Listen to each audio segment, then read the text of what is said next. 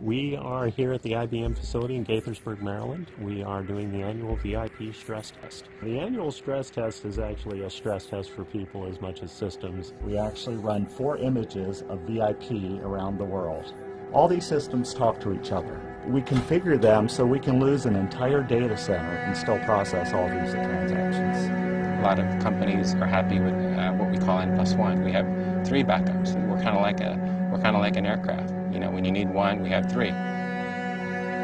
The sum total of everybody in the world standing around at all the cash registers and restaurants on a busy second was 10,000 Visa cards being swiped all at once. We actually do test much higher than that, and we try to test the very limits of the technology that we have today. We want to make sure that we can handle that volume because we don't have the luxury of not being available ever. I don't think you would find anybody in this business that would be willing to conduct the level of change that we throw at these systems on a daily basis and still expect to meet 100%. Most companies talk 5 nines. We don't talk about downtime. We just talk about 100%. We live it, breathe it, eat it, sleep it. We need speed, we need reliability, and we need scalability. All of these must work together on every single transaction.